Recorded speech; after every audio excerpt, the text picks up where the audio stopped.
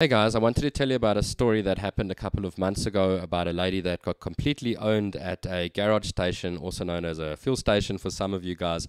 And what happened was it was a bit of a rainy night, and I decided to go get some takeout. There is a really nice restaurant there called Steers, which is at the garage. And I was waiting for my food, and this lady pulls up and she parks in the disabled parking. Now, that's something that really gets to me, even though I like to practice and preach that. I have a lot of patience for people and all of that. There's some things as well that really, really will get to me and will be a trigger, and that is when I see somebody abusing, the facilities that are there for people that are actually genuinely disabled. And she parks in the disabled and she walks out of her car. That's right, she walks out. She starts ordering her food. Now I'm just standing there and I'm thinking to myself, just leave it, it's not worth it. I'm not getting involved. It's not going to do anything. So she orders her food and she walks off. She gets into a car and I'm just standing there and cool, great.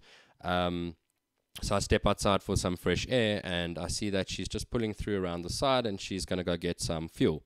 And so she pulls in, and here in South Africa we have fuel, also known as petrol attendants, where they put your fuel in for you, unlike a lot of countries where you need to do it yourself.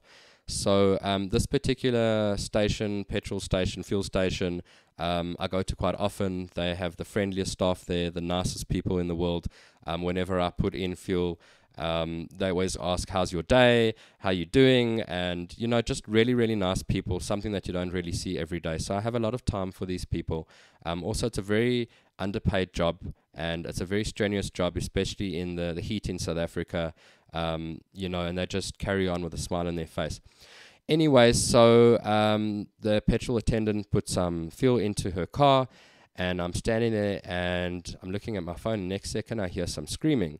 She's busy screaming at this poor guy, and she's telling him, I told you to put in 95 octane petrol, and you put in 93, and it's going to ruin my car.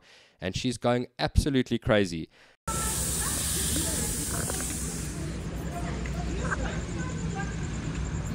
Now, I know quite a bit about cars, and if you put in a lower grade octane of fuel, petrol, into your car, it's not going to do anything. It's just going to burn a little bit slower.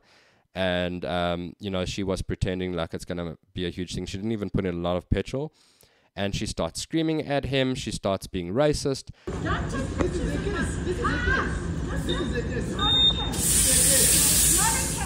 And for me, racism is something that I don't tolerate. As you know, I live in South Africa. Apartheid is something that's a part of all of our lives, and something that never should have happened.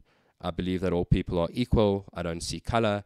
And that's something that really gets to me. So I felt very bad for this guy, and she carries on screaming at him, and she says, I want to see your supervisor. So the supervisor comes, and he says, ma'am, there's nothing I can do.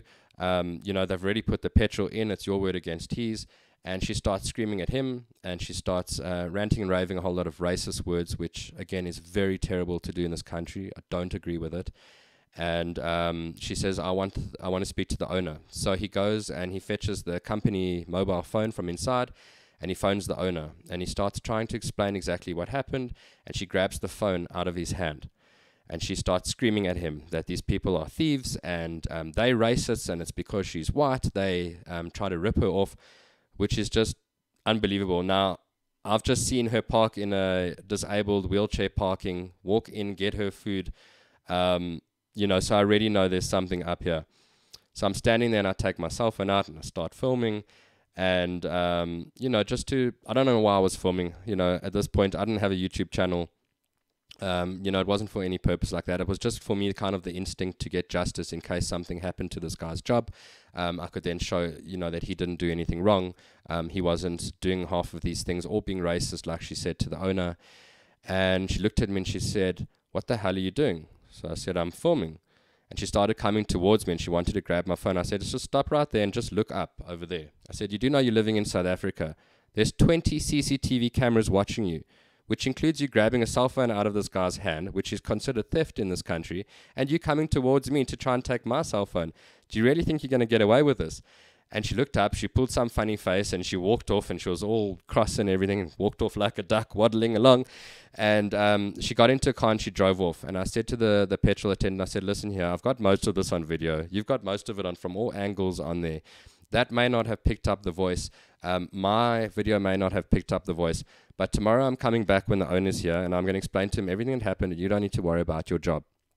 And it turned out that they had actually got this lady's number plate, registration number from the cameras, and she had given them a story that she didn't know the area at all, and she's just upset. She came from a friend's funeral, and it turns out she lived 1 block away, which was a complete lie. And obviously that didn't justify her story for being in a mood. You know, why lie about somebody's funeral, especially if it's your friend, because you never know if that can happen. And it was quite a bittersweet situation, but at the end I was quite happy, and the guy was so grateful to me for coming back and showing the owner everything and saving the guy's job. And it just goes to show you that you can make that extra difference. You don't have to have a YouTube channel like this to make a difference in somebody's life. Like I said, I didn't have a YouTube channel back then. And it landed up helping this guy and showing him that there are some good people in here, and that he doesn't need to tolerate racism from people that haven't moved on from the past. And that's just a reminder that bullying is not okay, racism is not okay in any country at any time. And it goes to show you that karma is a bit of a you-know-what, and it can come to bite you in the you-know-what. So if you enjoy this content, please give us a thumbs up and consider subscribing and hit the bell notification so you're notified every time we upload a new video. And thank you all from the bottom of our heart for watching all of our videos, and hope you like my t-shirt.